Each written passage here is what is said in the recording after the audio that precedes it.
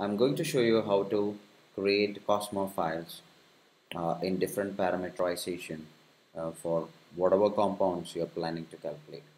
So I'm using TmoleX, where Turbomole is on the back end to do geometry optimization and generate Cosmo files. So you can click this button for new or file new for new jobs. So I'm just clicking this icon.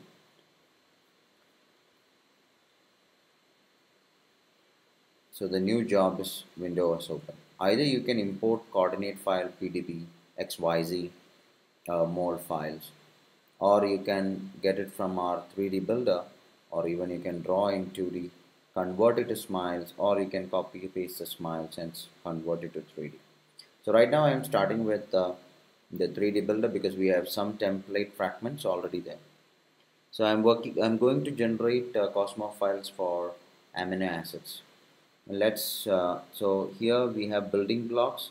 In this you can choose amino acids, and then I'm double clicking on the isoleucine. Now the isoleucine is loaded. I can click on Mopac here to pre-optimize before doing any sort of calculations in turbo mode, which is recommended for a much faster access. So you can click on AM1 Cosmo, then start calculation.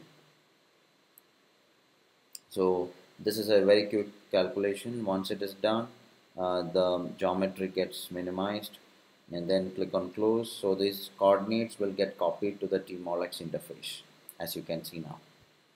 We are not going through the traditional way of assigning atomic attributes, generating molecular orbitals, and choosing methods, because our ultimate goal is to generate Cosmo files in different parameters. So we already have AM1 SVP Cosmo. So you need to go through the templates, which is much more faster, and multiple jobs can be combined together as a single template. So AM1 SVP, BP SVP, BP TZVP, and TZVP define. These are the 4 possible templates that you can use to generate the Cosmo files. So for a quick calculation, I'm doing AM1, but if you want a more accuracy, you should go with BP TZVPD fine. Of course, the computing time will be more, and I would recommend to have a good computing resource to start with. But anyway, for AM1, you don't require much computing resources. It might take me a few seconds or sometimes few minutes based on the number of atoms. But BP-SVP is also a good start with the DFT, but AM1 is mostly with semi-empirical using Mopac. Now I choose the template. Now you can see it is Cosmo AM1 SVP, and then I should use the charge from the input and then apply the job template. When I apply the job template, you can see that there are 2 jobs generated. The first job is to basically what we have done earlier, like AM1 Cosmo using Mopac, and on the second we are doing a single point calculation using DFT BP with the DEF SVP basis set. So here we did not optimize geometry with the DFT, we optimized with the AM1, but we are doing a single point calculation to generate the Cosmo file. Now here, if you want, you can assign number of CPUs, but in this case I always recommend to go for one CPU or one core. So we always calculate the number of physical core, not the number of thread. And just run local if you have a license of turbo mode. If you're running it on the cluster, then you should click on run network. Now when you do this, you can rename it, because I have given isoleucine, so I give ISOL. Make sure that you press enter after renaming it, otherwise it won't reflect into the file name here, and then you click on save. Now the job gets submitted, and you can see in this area arrow will be popped up showing that the calculation is running. And also you can see in this window where the jobs are running, the progress of the job when you click on follow, and automatically the energy versus SCF iteration should come up if you are doing a geometry optimization calculations. But when you do some very minimal calculations like AM1 with Cosmo file generations, it won't be too long.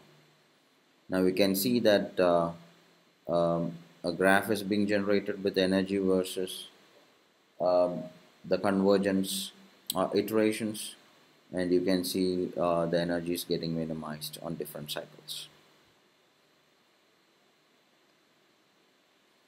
So we are very close. Once it is reaching the minima, it will generate the Cosmo files. So in the meantime, you can submit a new job also, because if your machine is having 4-core CPUs or 4 cores, then you can utilize mostly 3 cores for these calculations. Now you can see the output is ready. So this is a summary of the output with the energy in Hatry, and the dipole moment dBi is the unit. Now if you want to see the Cosmo file, just click on job underscore 00 under isoleucine, and here you can see view dot Cosmo file. So this should load a Cosmo file. Yeah, it's here. You can see it, and this file can be loaded to COMSOtherm for your further thermodynamic calculations or core crystal calculations, solubility prediction, vapor pressure, or any other kinds of calculations that can be done. Now if you want, for example, you want to view the files of these particular job, you can click on the right button on this particular job name and say view job directory. This will basically open a window where you have um, basically the files, and then this will also give you access to other files like the Cosmo file, which is already here, as you can see, job underscore 00 dot Cosmo. And also if there is any error, it will tell you the error file, and other files like dot out, RIDFT dot out, and molecular orbitals. So these files are being generated automatically. If you go to TmoleX project, for each jobs, you can see all the files will be stored as per a single folder. And if you are still interested to go to the raw output of um, the compound or the molecule that we submitted, you can click on output. This is where it will give you the license information, and it will give you other parameters and coordinates, including energy, how much time it took.